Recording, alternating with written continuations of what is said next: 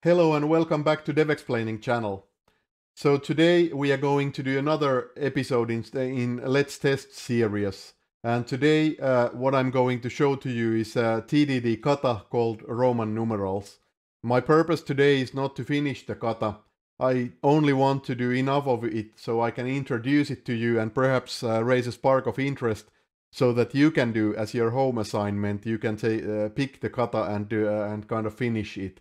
And then let me know that if you have done so in the comment section, because always interested to get a little bit of feedback. First, before we dive into the topic, why katas? What is a TDD kata? Well, do you know martial arts kata? In the kata you are practicing a series of movements and it's not directly applicable to real life. So if you are a kata master in karate, and then you go on the streets or UFC ring, and then you try to apply the perfect kata, you will get your ass kicked very badly. But the kata practice is a little bit separate art form. It does have some applicability, well, you could argue in case of karate, but in case of software development, the TDD kata is kind of a nice, pure, beautiful form which you can practice a lot. And then you can get some ideas that you can apply in a real world software development. Because in real world, TDD is often not very easy. You might encounter, or you will encounter a lot of things that are just not pure functions. There will be databases and perhaps even files. There will be integrations to other systems. You will need to apply some mocks. So, but doing a little bit of TDD kata practice will give you a nice idea what we are looking for and how the TDD works and how it can work in its most optimal form.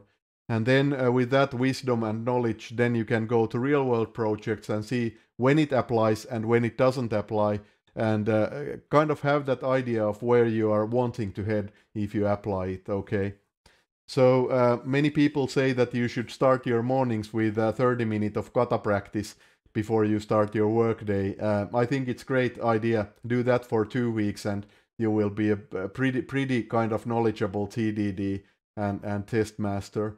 I'm actually being quite honest with this. So kata practice is when you do it for some time, it will be fun for you. You will get a lot of those aha kind of moments. And your skills will improve a lot. But at some point you get diminishing returns, so you should stop and start practicing the real-life TDD.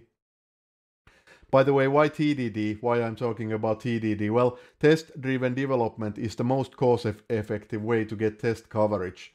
So if you start with tests, you will write test-friendly code, and your life will be much better. If you start with the implementation and at some point want to add some tests on top of that, that's called legacy code, and it's going to be horribly untestable or testing unfriendly.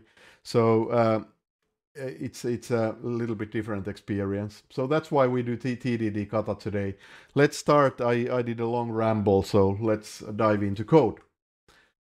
In an earlier episode, I have shown how to set up Java and how to set up Maven in a very kind of rapid way, and how to set up JUnit for testing.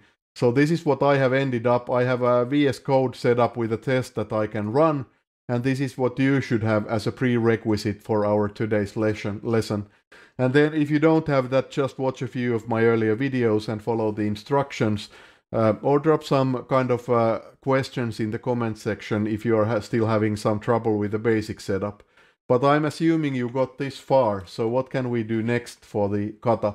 Well, firstly, I want to rename these things. So we have Hello World. Let's rename that as Roman Numerals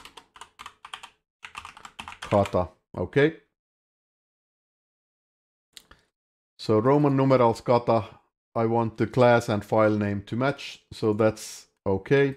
And then we have Roman Numerals Kata test.java. Same thing, yeah, all good so far. When we do a test, a few points for a good test. First is that you should name it to be awesome. So the test should imply what you are testing for. So I'm going to be testing a function that's going to be, well, I'm going to call it Roman numeralize. So Roman numeralize should return valid value for 1. Okay, so I'm going to start my testing from one case. Idea for TDD Kata for Roman numerals is that we create a function that will accept kind of a numeric value, and we will be returning it converted. So again, you could theoretically figure out which way you want to go, but in this case, I think either one is going to be fine. In this case, let's actually go so that I pass in the Roman numeral value, and I want a kind of an integer number out from there. So I'm already designing how I want my function to behave. I just decided the name and kind of the structure. So how about we have, again, we could decide if it's an instance function or static function, but I'm going to go with the minimal solution right now. So Roman numerals kata dot, we don't have the function yet, so it should be Roman numeralize. I could probably rename it to make more sense at some point, but let's go with this for now. So I'm going to pass in I, which in Roman numerals should stand for 1. So there I have my assertion. Let's claim result equals whatever the function is giving me, and then I'm going to claim that result equals 1, right? Or wrong? Okay, so that's my first happy path scenario. Given Roman numeral I expect my function to give me 1, right? And right now we are not being even able to compile this, because if I try to run my test, we don't have that function there, so there's an error, it's red. That's good, because in TDD cycle you want to do 3 things. So first, create a test that fails. We just did it. Second, create a test that passes. And 3 is refactor step, and that's the awesome step, because when you have good test coverage, you can refactor nicely. So it's failing, but it's failing for a bit stupid reason. We don't have this function yet, so now we can create it from here. So we let the test guide our implementation. I just clicked the kind of yellow button here and said that create the function, and now we have the function. Function is there, but it's not very good function yet. So we have Roman numeralize, it's a stupid name, unfortunately. Then we have a string Roman numeral, and then we want to have a return value that in this case it should be int, I think. And let's use some kind of stupid value that's not the right value, because as I said, it's very important that you run the test so that it fails. Because then we validate that test is not a liar or kind of false positive. We validate that test might actually work, hopefully. So that checks out true. I did my first step, the test fails because I'm expecting 1 and I just got a 0. Okay, so let's fix it. Stupidest thing that should work. So I changed that to 1 and save my code and rerun the test. I could also do it from here. So this will kind of run the test again. Now it succeeds. So that was my first iteration. Fail, pass, refactor. Can we refactor this to be more generic or simplified? Well, not really yet, because there's not enough code. So let's put a little bit more code in. I can now kind of reshape my screen to have more space here. So we now shape our implementation with our tests. You can probably figure out what my next test is. So let's test with the 2. At this point, I would expect 2. Always, the test needs to always be correct. If you get the habit of breaking the test, it might stay there, and then you have trouble later. So we always want to start with a test that's correct, because we don't have tests governing our tests, okay? So only way to break this is to have the implementation be bad, and that we can later change, but always start with correct tests. And by the way, always run all the tests. I just made a mistake running just one, Once we have run all the whole class, we can rerun from here. You can see that now one of the tests is okay, another one is failing. That's good. That's step number 1. Then we go to implementation and figure out how to make this pass, and it could be really stupid and simple, something like this. If Roman numeral equals, let's say it equals 1, then we return 1, and I know this hurts your heart a lot, but the stupidest implementation for this right now to pass would be something like this. If you want it to be more clever, you need to write more clever tests. Our requirements right now say that I returns 1, and if I put 2 i's, I get a 2. Okay, so this should actually work. Let's see. Yeah, it works, unfortunately. It's a very stupid implementation, but it works.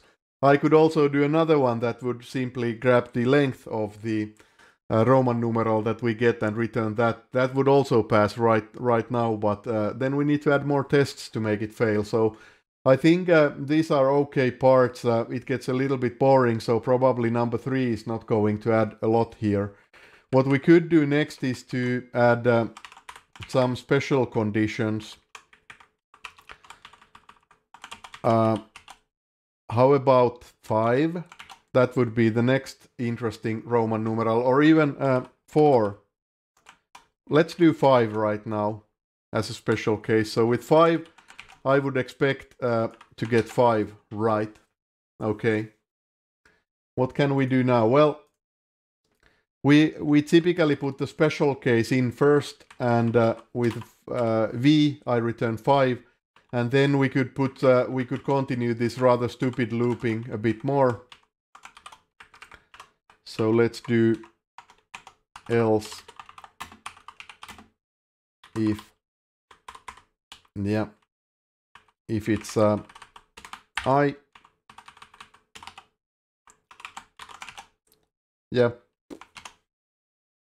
something like that. We do need also the final condition. It can actually be just an else because I'm doing the stupidest implementation that could work right now. I know this feels a bit bad. This is where the kind of practiced form differs a little bit from your actual professional life. I know that probably nobody, not one of you would ever write code like this, because this hurts even my own heart right now. But for TDD, for understanding TDD, this is what we do, because this forces you to come up with clever tests, clever ways of measuring things. So if you try to kind of be too clever here and think ahead too many steps, it's not going to be good TDD kata. Just do the minimal thing. So if Roman numeral equals 5, if it equals I, so if it equals v, I, and then otherwise we do 2. So we can then keep on adding more tests. I've seen some people actually do one huge test that contains all the possibilities. Typically that would be not the perfect form of testing, but for kind of this kata it would kind of work, because otherwise we just end up writing. For some time you would probably just end up writing a lot of these, something like this is the next one. But every time you add a test you are adding more requirements, so it will actually work out nicely. Yeah. So I just added one more. So now my 3 tests are passing, and I added one more that's red, and you know the drill by now, so I just need to add to my implementation. At some point we could do a 2 here, and then otherwise it's 3. However you like, I think it should pass now. So very rapid iterations. Idea of TDD kata is that you wouldn't spend a lot of time within a round. Idea of TDD altogether is that maximum would be 15 minutes per one round. So within that 15 minutes you try to do that red test, so test that fails, then fix the test with minimal implementation so that you are green, and then refactor, and then next round. You get more ideas for the tests while you do this. For example, what if this is empty or null value? What happens? Then you get the idea, how should I actually handle that? And then you specify it in a test and make it pass. And little by little this gets better. once you start having a little bit of this test harness, you might start getting bored in this case with this structure, and then we are getting to the fun stuff, because I now have the functionality there, so I can start playing with other algorithms. You probably remember that I had one kind of, this is so wrong, but still I'm going to do it, because when it comes to TDD Kata, this is right. This is like academic or just art form exercise. So how can I handle 1, 2, and 3 nicely? Well, if it's not 5, then we return Roman numeral length. As I said, this is rather stupid, not a good implementation, but I suspect that it would carry me through this round. I can do my refactor round and have tighter code here because of this. It might even in some cases work. If I know that there is only i's contained, if only letter used is I, then this might be one way to implement that. But eventually you will probably figure out something better, and as I said, this is where I'm not going to spoil this for you. I'm just saying that if you have about 4 or 5 tests, then you are in a position to start thinking about this. And only hint I'm dropping right now here is that perhaps recursion might work in this case. It will work in many of these cases, so perhaps recursion would help your life a lot. But I'm not going to solve this for you. Let me know in the comment section if you manage to start this and have fun with this, or if it's horrible and just wrong and all the way, or if you got as far as me and then some steps ahead, and if you found something, a satisfactory algorithm to solve this. And if you get stuck, you can drop comments in the comment section. I will be trying to help you then, just by nudging with a few ideas. You can also spoil yourself by just googling with these keywords TDD Roman Numerals Kata, and you find a lot of solutions. The fun thing is that there is a lot of different solutions to do this. So I hope you had fun with this. I highly recommend, if you haven't done this exercise, to do a few rounds, not very long rounds, but like 15 to 30 minute rounds of this, so you get the mindset and you get where we are going. And these are optimal because they are isolated, so it's pure algorithm, and that supports very nicely TDD. I've sometimes actually used this form, like if I was creating an algorithm for, let's say, turn radius in some navigation software, or if I do value-added tax calculations. We define good test hardness that contains all the pain points that we expect to have. And then we also add, in addition to happy path, we also add a few kind of cases it can fail. And then having that harness in place, we can experiment and refactor quite freely and safely, because we can always run the tests and see if the implementation was right. So this stupid practice might actually lead to a lot of happiness or satisfaction in your work. I think that's it. You know what to do. If I've added any value or brought any entertainment for your day, click those buttons, subscribe to my channel, share the link for your friends, so that my channel will grow, and also your reputation will grow. And if you have some ideas you would like me to handle, also drop some comments in the comment section. Other than that, I think that's enough for today's episode. See you later. Bye bye.